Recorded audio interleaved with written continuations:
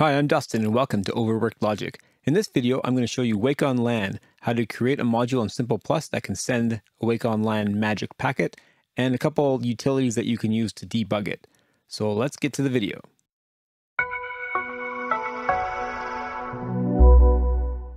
Before I get started, I should note that this file for the SIMPL Plus is available from the Owl's Nest. There's a link below where you can join and download it for free.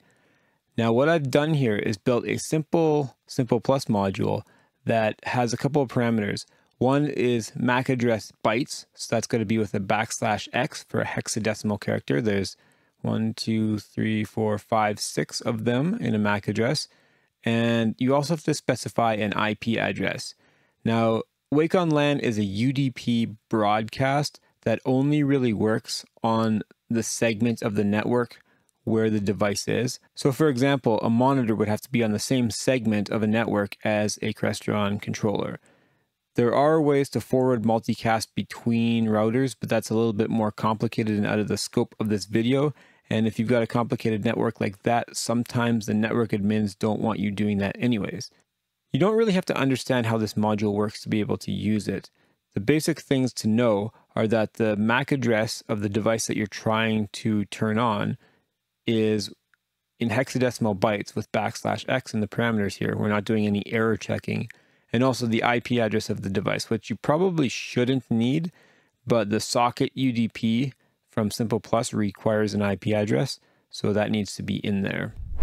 The next thing you can do is download a utility that lets you test right from your computer to control the device. That's just to see if Wake On LAN is actually working and it's not something with your processor or with where your processor is on the network. I like to use this Wake On LAN Magic Packet Sender. It's a pretty simple little application. You download it from magicpacket.free.fr. I have no affiliation with them. It's just something I found in Google. And it looks like this. You put in the IP address of the device, subnet mask. The MAC address itself needs to be input with dashes. So if we're trying to talk to this device here, we just have to replace this so that it has dashes instead of the \x. And keep the rest of it default here, UDP and port 9. And when you send that, that should tell the monitor to turn on. I don't have a monitor at my workbench here to demonstrate, but this is a good way to test that you're actually able to control the device. If you can't control it from your laptop, then there's some other problem and it's not going to be something that's with your processor or with your code.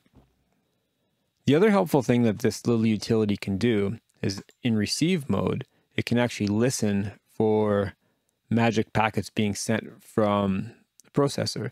In this case, I've actually put the address of my computer currently, and this is the MAC address of my computer currently.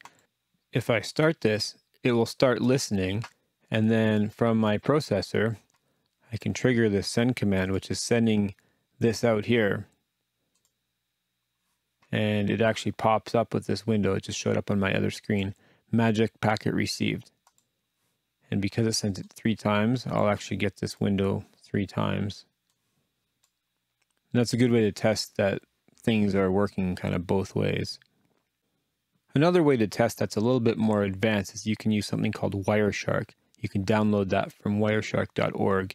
When you open it up, you have to choose your Ethernet adapter, and you can see a little bit of activity here.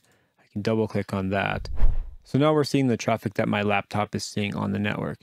If I paste in this filter and hit enter, this is going to filter out everything that's coming from the MAC address of my control processor. So now when I go to debugger and trigger that send, we'll see the 3 Wake On LAN packets. And you see how they're formulated with the FFFF, FFFFFF, and then the MAC address 16 times.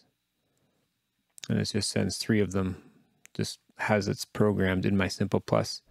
So I hope this video was helpful. It gave you some tools on how you could troubleshoot Wake On LAN, and you'll be able to download this module that I built from the Owl's Nest at owl.proavschool.com.